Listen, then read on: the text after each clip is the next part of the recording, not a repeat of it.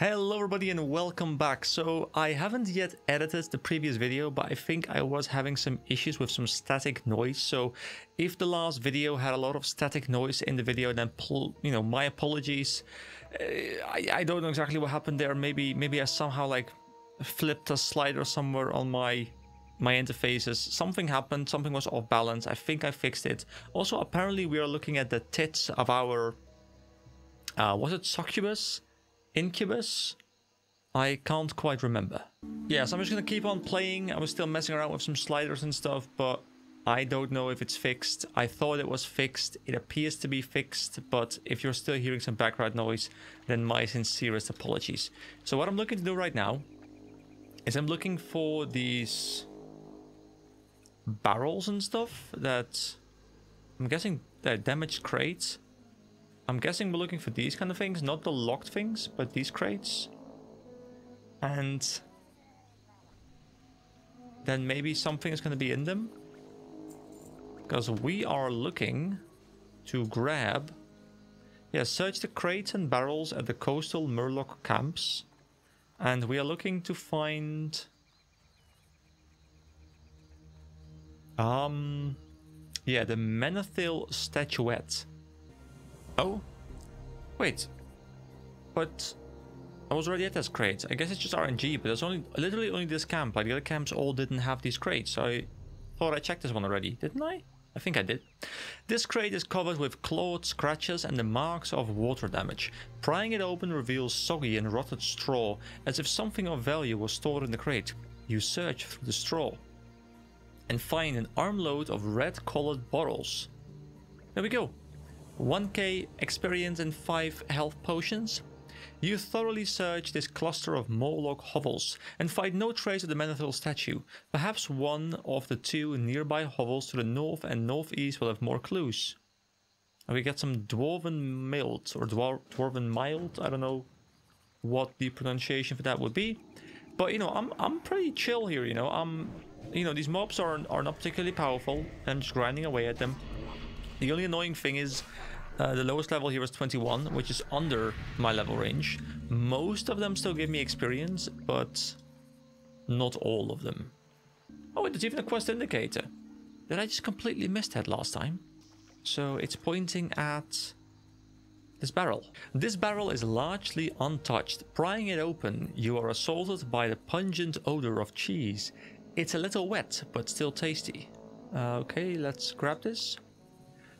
This grouping of Murloc hovels after a thorough inspection reveals nothing, but you're certain that the next clue you find will be fruitful.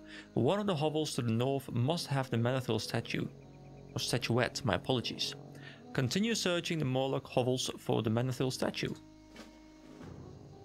It's actually a pretty cool little quest. I like it. It's like chaining stuff back to back. Gives me 1k experience per part as well, which... It's like 2 mob kills, but, you know... I can't complain, it's nice to have. Half-buried barrel. This barrel is halfway buried amidst the mud and grass. After 2k even, ooh, after pulling the barrel free from the muck and opening it, a silvery figurine is found packed in fine straw. It depicts a young, long-haired paladin with hammer upraised. This must be the Menethil statuette. You must now return to Carl Boren in Menethil Harbor. And we can choose to get the icicle rod, which is worse. That saddens me. I mean, it would probably have been very good if we had been running a frost mage, just because it gives you the increases damage done by frost spells and effects by up to 10. But for us, well, I was having like some weird hiccup there. For us, it's less damage on auto attacks, which you don't care about that much, but hey, it still matters. But also, we are losing 1 intellect and 11 spirit. That is just not worth it for us because we get nothing from the frost amplification. That is a bit sad. But hey, I guess we can vendor it and we can now return back to the NPC. But we have more quests to do. I should really go level up my skinning sometime, because I haven't done that in ages. And my skinning is sitting at 150 out of 150. I think I've been able to upgrade it for quite some time already. I think I should also level my tailoring a bit. My cooking, you know, I have not done any fishing. There's so much stuff that I have yet to do, but I'm just so distracted by just leveling, guys. There's too much to do. It's a problem. I am quite enjoying questing in the wetlands though, because the mob density in this map feels pretty good. There aren't that many players around contesting me. I am not really in much danger. The mobs feel very comfortable to take out. Like, everything just feels comfortable. And I feel like I'm just chilling, going through it. The quests are okay. And I'm happy I moved here from Duskwood, because I kind of stopped enjoying that map after I spent some time there. Same is probably going to happen here, but good thing is, you know, because of the boosted experience, we don't have to fully explore every zone. Like, I can just do a couple quests here and then probably look for a party for the stockades at some point soon, because I think it's like up to level 32 or something, and we are closing in on the later part of the level range, so I'd like to get that done at some point soon as well. And then I guess I'll see which map is level 30 plus. I would like to go to Stranglethorn at some point, because I do think it's a very cool looking map and I would like to level there for a bit. But I don't know what level it is exactly. I think it's like 30 to 40 or something, but I guess I'll Google it. Now, I do quite often have random opinions that are opposing the general consensus in these kind of games. So I am ready for someone in the comments to tell me, like, the wetlands is commonly agreed upon as the worst leveling map or something like that. And I'm just sitting here like, oh, you know, it's a great map. I'm having a great time. And then someone's like, yeah, dude, like, it's literally the worst leveling map in the entire game. But let me know if this is a good leveling map, or if I'm just feeling a little bit rebellious today. There we go. 6 out of 6 done. That was pretty easy. I like it. Ooh, dinosaurs. Hello, Highland Lashtails. I don't have a quest for you, but I do want to kill a couple of you just because you look cool. I mean, there probably is a quest for you somewhere. I'm a little bit sad they don't lash out with their tail, because their name is Lashtail. And it would make so much sense for them to just be like swiping me with their tail. But unfortunately, that is a missed opportunity. There's a little outpost over there as well, by the way. I don't know if there's any quests there, but I guess I will go and check it out.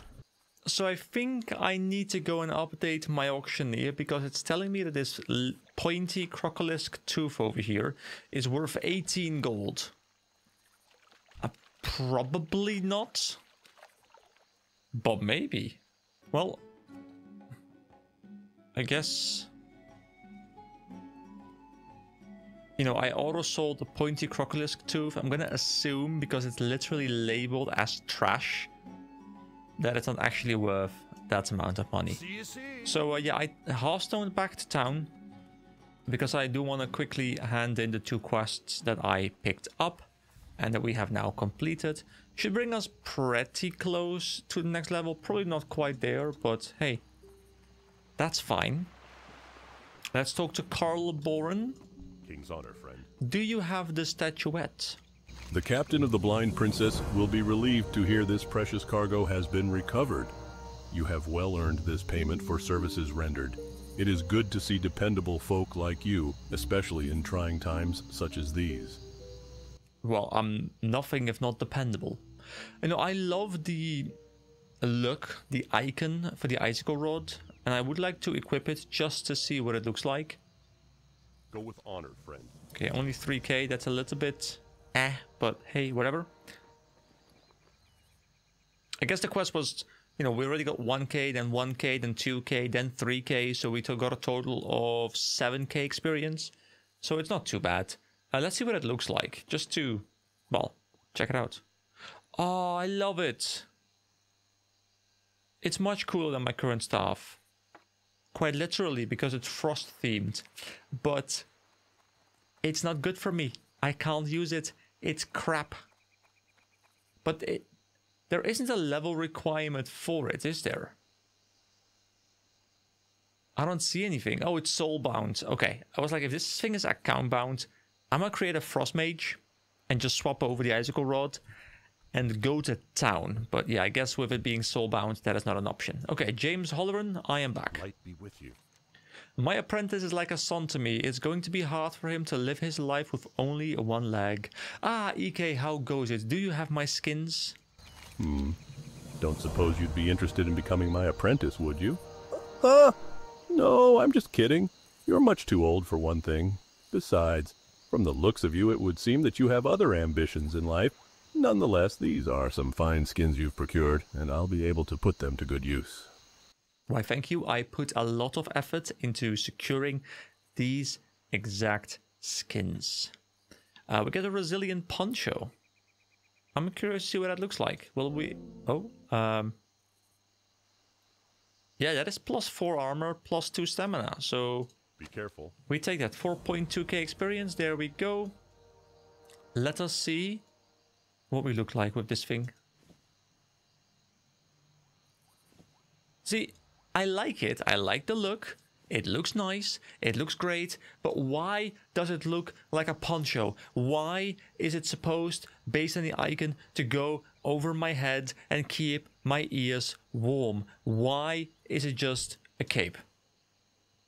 Explain this to me. I mean, same goes for this one, but at least it's called a burnished cloak. I like this one, don't get me wrong. But I am a little bit disappointed. Do we just not have headgear in this game? I guess we do, but we just don't have it. Do we get headgear as a light armor class, or is headgear reserved for the tanky boys only? Don't know. So just to keep variety up, and because I only have about 20 to 30 minutes before I have to head out, what I'm going to do is I'm going to take a walk all the way up here to the Arathi Highlands. We're going to make our way into the Highlands. I don't know what level this map is, but I'm going to go check it out and see if I can make my way to the flight path and potentially the inn to log off there. And, you know, we can just kind of get a glimpse of all the maps, because what I want to do is I mentioned this before, but I don't want to just spend hours on a single map and really go deep into it. I would like to, like, you know, dip my toes into all the maps a little bit to get a very nice rough global understanding of what all the maps look like and what the level ranges are and what the maps feel like, and, you know, just in general explore a lot. So yeah, I'm gonna leave the wetlands behind for now. Even though I'm enjoying this map, I will leave it behind for now. There's a chance we'll return for maybe the elite quest or something. I don't know yet. I saw that there is a great ring, the tranquil ring, which gives me intellect and spirit. Sounds pretty good, but I'd have to find a party for it. I tried finding a party for it using the map chat.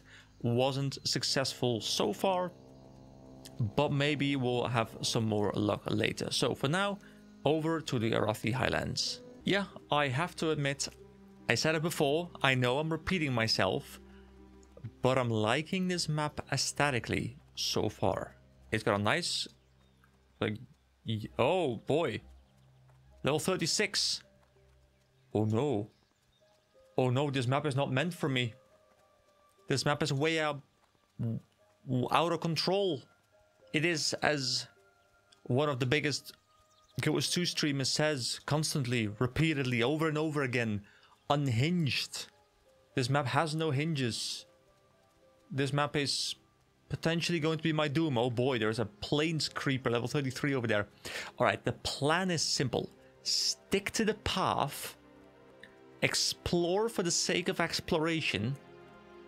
Make my way over to the flight path, because I'm an adventurer, and adventurers do adventuring, and I'm committed to that. This is where it cuts to where I'm dying. So I'm hearing some bird sounds from outside right now, and they fit in very well with my experience walking through these plains. So this is going to bring us to Refuge Point, or Refuge Pointy, because there's an E at the end. Is that a silent E? Is it just Refuge Point? Or am I about to walk into a pointy?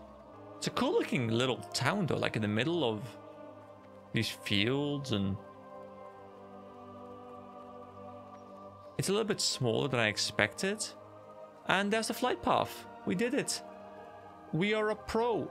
We even have quests here that we can do. Really? New flight path discovered. Look at this, guys. Look at our flight path. You know, we've got Sandro Hill in Westfall, Duskwood, Redridge, Elwyn, Logmodan, Dunmorog, the wetlands. Now Arathi. You know, we made our way to the other side of the continent. I'm liking it. There's like this big part here where we have nothing. What is there? I guess that's because the Badlands, the Burning Steppes, the Searing Gorge. Something tells me those are high-level maps, and I should not be there. I think we checked out the Burning Steppes, right? Because I think we went up here. Through here up into the Burning Steppes a little bit, and then we realized that that map was also without hinges. What are these quests, though? The war against the Horde has reached full tilt, adventurer. This is a time of great need for the Alliance, and it's quite necessary that all of us do our part to help. I have played 13? I've played many years of League, and I am familiar with the concept of the tilt. So claiming Arathi Basin and fight for Warsong Gulch. Winning a war is about more than just outsmarting and outfighting your opponent. Victory often comes down to simply producing more than your enemy. What we have in Arathi Basin is a sizable supply of resources for whichever side manages to claim it first. If the Alliance comes out victorious, it'll mean more swords and pikes for our troops. If the Horde were to win, those swords and pikes would still get made, they'd just be pointed at us. Now is the time to help the Alliance in Arathi Basin, adventurer. Bring 3 Arathi Basin Marks of Honor to an Alliance Brigadier General outside the battlegrounds. Is this a PvP quest? It is a PvP quest. Okay, well, I'm gonna abandon the quest for now. Because this place looks like it's not meant for me right now. I mean, I have the flight path, so that's nice. I can always move back here if I need to be here, but I don't think I need to be here right now. Alright, so I think I have a plan. Oh, what is that? Is that a dungeon entrance? Or is this a PvP thing? I guess we walk in. Battlefield instance. The Arathi Basin is one of the main staging points of war between the humans and the Forsaken in Azeroth. The League of Arathor seeks to reclaim lost lands for their benefactors in Stormwind, while the Defilers, elite troops under the watchful eye of Varimathras, seek to sever the vital connection between the humans and their dwarven allies to the south. Join battle? You have queue. You have joined the queue. Battleground queue. You are now in a queue to enter a battleground. You may check your status by mousing over the icon on your minimap. Icon on my minimap? Which icon on my minimap? Oh, you are in queue for Arathi Basin. Average wait time unavailable. Last 10 players. Time a queue. I guess I'll leave queue. I don't think I'm gonna be adding a lot joining these people, but I would be interested in experiencing some PvP in this game just to kind of see what it's like, and I would like to come in somewhat prepared, kind of knowing what I'm doing, so maybe I'll check it out later. We have the flight path for it. So the plan that I think I'm gonna stick to is I have to head out very soon, so I won't be doing that today, but next time recording, what I'm thinking about doing is looking to make sure I have all the quests for the Stockade. We have 4 quests. I don't know how many quests there are. I'll do a quick Google search just like I did last time. We'll do like a quick compilation of me getting all the quests if there's more quests than these 4. They're green and yellow, so that means that they're perfect for my level. I will try and find a party for the Stockade. We'll go to the Stockade. We'll probably hit level 29, maybe level 30 if everything goes according to plan. And then when I'm level 30, I think at that point I can go to Stranglethorn Vale and level there a little bit. And I'm curious to see that map. It's one of the maps I've been looking forward to ever since I stepped foot in there first on my I think the episode was called like a lone adventurer, like level or episode 15 or whatever, like ages ago at this point. So yeah, that is the idea. I'll see you guys later.